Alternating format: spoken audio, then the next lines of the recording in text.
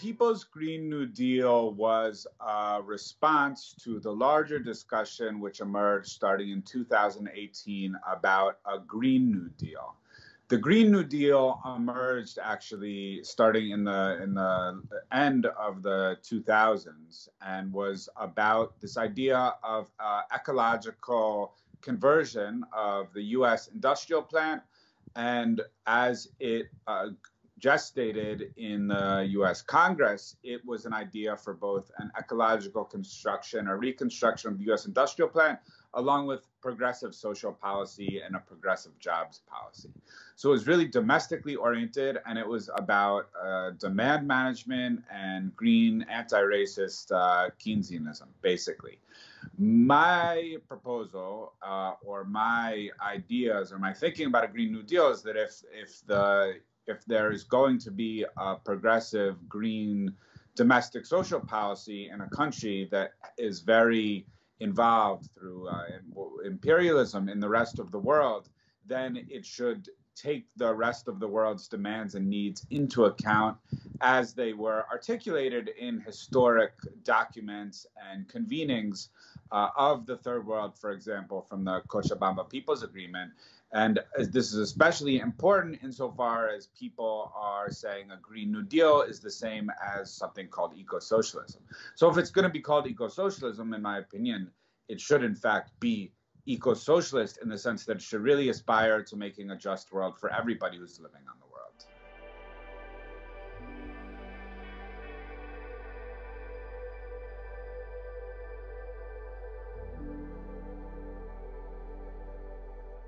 The essence of the Cochabamba People's Agreement was to turn this idea of the ecological crisis, which of course has been known about since the 1970s at least as a worldwide phenomenon, and to make clear that the ecological crisis, first of all, should not be resolved on the back of the poor people of the world, and that second of all, it should in fact deal with the legacies and the ongoing debts and also ongoing damages linked to colonialism, neocolonialism, and imperialism.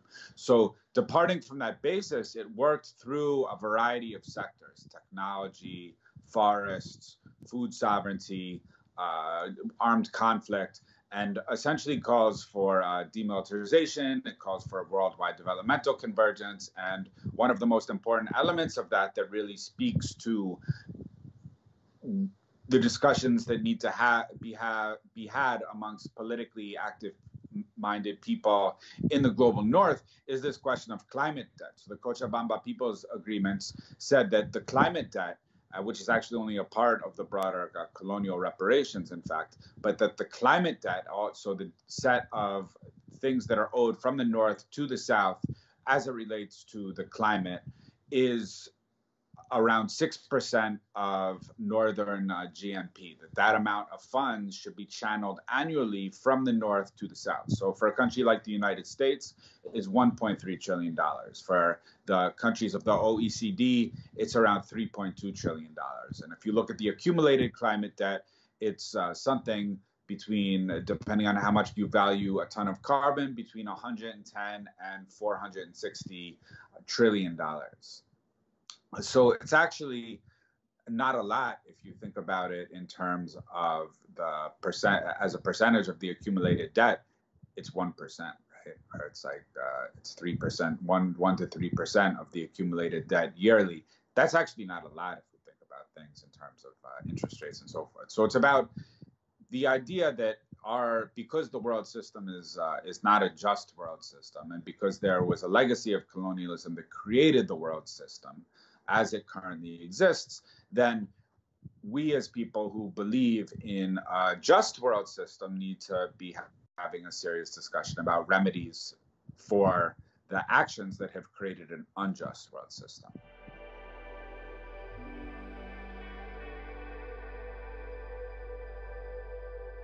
I decided to write the book in part because I was, in fact, facing a bit of an intellectual blockade when it came to getting certain ideas out around the Green New Deal. And there were certain forums, certain publications that were stating, first of all, that the Ocasio-Cortez Green New Deal, for example, was socialist. And this, in fact, is a distortion of just simply what the Ocasio-Cortez Green New Deal actually is. Second of all, I faced a lot of difficulty in pushing forward an alternative line, and I said, okay, this is actually a moment where the discussion about climate is going in certain directions, and it's going in directions away from where the people I work with and the people I'm in struggle with, and I would want it to go.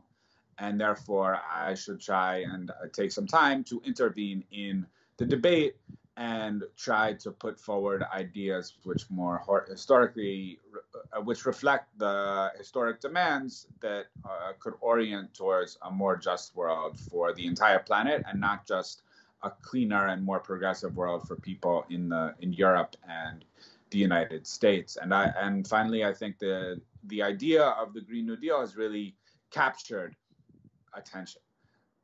And has kind of set the parameters for the discussion about progressive environmental politics. Okay, so then it was necessary, I think, to enter that debate and say, okay, this is it's valid. Of course, it's good that the ecology and the environment are finally on the world agenda and the agenda of progressive or left or Marxist people. That's, of course, a good thing, but it should be, there are certain ground rules or certain parameters we should respect when we have this conversation. The conversation is not coming from nowhere, right? There have been conversations about the environment before, and there have been conversations that have included a much broader range of people than people just living in places like New York and London and San Francisco, right? That's not the majority of the planet. And so let us go back to those documents and learn something from them and say, those people were put forward demands that we, in fact, need to make the foundation of how we think about reconstructing what's going, the forms of production, the property relationships, and the technologies of production in Europe and the United States.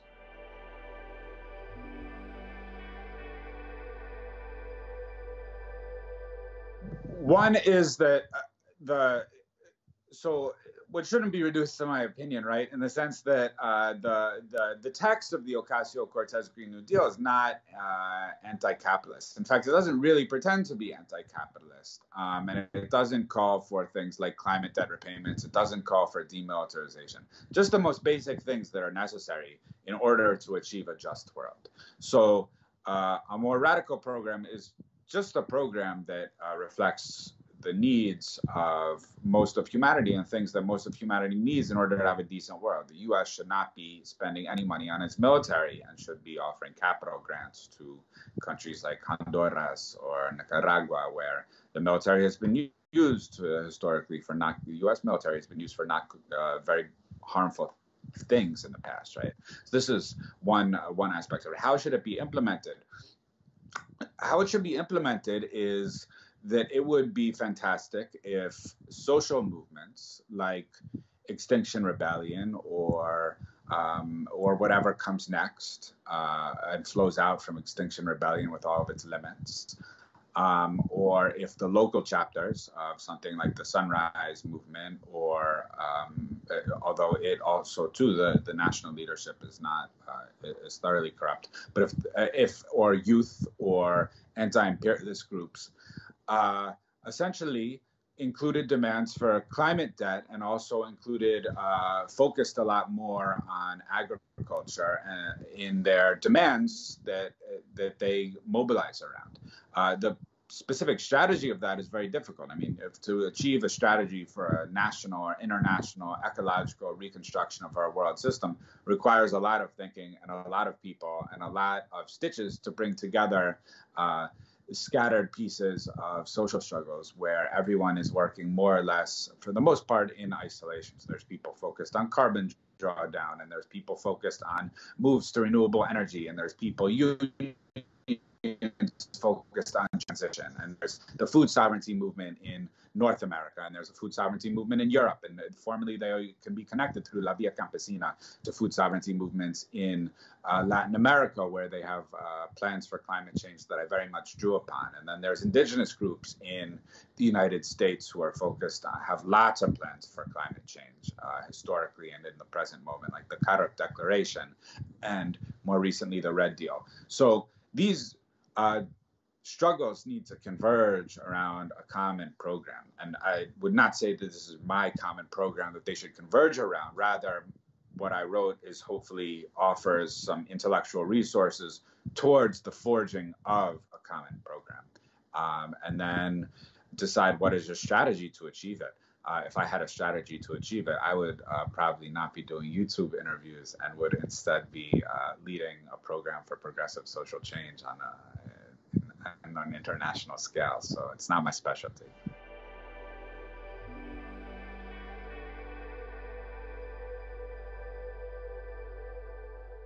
The problem is different in different locations. I think if you take the entire spectrum of progressive, radical, socialist, communist people in the Europe and the United States, who are the primary audience for this book, probably, although of course it's being read in the South and the Philippines and Tunisia and so forth, then the primary obstacles are one, an investment in short-term electoral politics, an overestimation of the electoral route to social change, and a disinterest in independent political and social mobilization. So the dominant routes to trying to change the world that have prevailed in Europe and the United States have been often ideologically incoherent social democratic parties, right? Bernie Sanders insurgency, the Corbyn insurgency, in Europe, Syriza, and in Spain, Podemos, and the movements in France around Mélenchon, and so forth. This strategy is not working. This strategy has been totally dismantled and eradicated and put down by people who, from the ruling class, who are not accepting any challenge to the way the world currently works. So there needs to be something else. There needs to be, it's not just that there needs to be something else. Everyone kind of agrees there should maybe be something else. But what is the nature of that something else? And how is that going to differ from a short-term investment in electoral politics as the route of change? I mean, how does one achieve permanent social transformation? Is obviously not, in my opinion, by electing handfuls or larger handfuls of progressive legislators in parliaments and in Congress, right? You need, first of all, so I think you need social movements that emerge from their organic logic and that have an autonomous logic about the world they want to see, that do not accept the rule of imperialism and capitalism within our world and say, we don't accept that this is the way the world has to work. We want the world to work a different way. That is very feasible for people on a large scale to come together in movements, at least, if not organized parties, and say, we want the world to work differently. So the two are intermingled. People who think that the world cannot work differently, or it's too hard to really make the world work differently, are also people who are inclined to think that you can make the world just a little bit better by voting in Ocasio-Cortez or Bernie Sanders or what have you. So there's an obstacle that too many people who we need to be supporting the idea that the world can change radically are too invested in the idea that the world should only change moderately. So this idea needs to be broken apart, and part of that is showing that if you want everyone in the world to have a good life, then the world does need to change radically, right? then the world does need to have demands for climate debt, and included in the programs for a Green New Deal. And as I neglected to respond to an earlier sub-question of yours, which was that most of the progressive proposals for a Green New Deal, including luminaries of the climate movement, right, like Naomi Klein, are not focused on climate debt, even though Naomi Klein in 2010 called the Cochabamba People's Agreement a transformative proposal and fully endorsed it, and now she is silent about it. Now, I'm not interested in why Naomi Klein went from praising it as the most transformative to being silent about it. What I'm interested in is that if people who are invested in a transformation to a just social and ecological world system are agreed that climate debt is a fundamental, non-optional component of that. And I think that is one of several demands. For example, things like agrarian reform, things like national free decommodified healthcare and housing in North and South. These are fundamental planks that need to be incorporated into the struggle for a better world for everybody.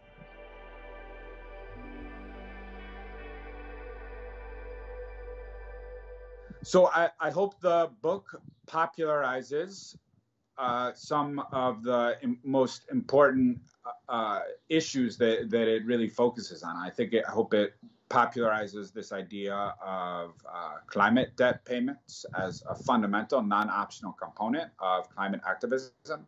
I hope it clarifies to people that active support for the sovereignty, which doesn't have to mean any particular government. It means the sovereignty of governments in the third world to determine their own path and to be aware that governments in the North are blocking that sovereignty, to fully support all the remaining struggles for decolonization, which includes the settler states, which includes indigenous movements like the Sami in Europe, which includes completing decolonization in Namibia, which is still where most of the land is still owned by white people, or in South Africa, which means, of course, decolonization in Palestine, United States, Canada. So it means completing the struggle for decolonization. I want people to understand that although not everyone needs to be a farmer, but everyone needs to support a conversion to ecological forms of farming or agroecology on a world scale. And this is very important if you want to pull down carbon and if you want to protect biodiversity. You need an ecologically literate management of the landscape that is not input intensive. I hope it gets people to think a little more creatively about things like infrastructure and construction and manufacturing and industrialization, and to see that the answer of industrialization to any given problem is not an answer at all, while at the same time the reverse coin of that, of rejecting industrialization, is also not an answer. The question is controlling industrialization and making industrialization means to producing the things people need on the widest possible scale and without damaging the ecology. And so those need to be both the ambitions of industrialization and the constraints around industrialization. And it's just not the answer to every one of the world's problems to use metal and burn coal in order if we need something. And so I think this should be widespread. And finally, I hope that people are aware of what the agenda is coming from the ruling class, but also coming from reformist social democrats, and to see that those plans are inadequate to the scale of the challenge.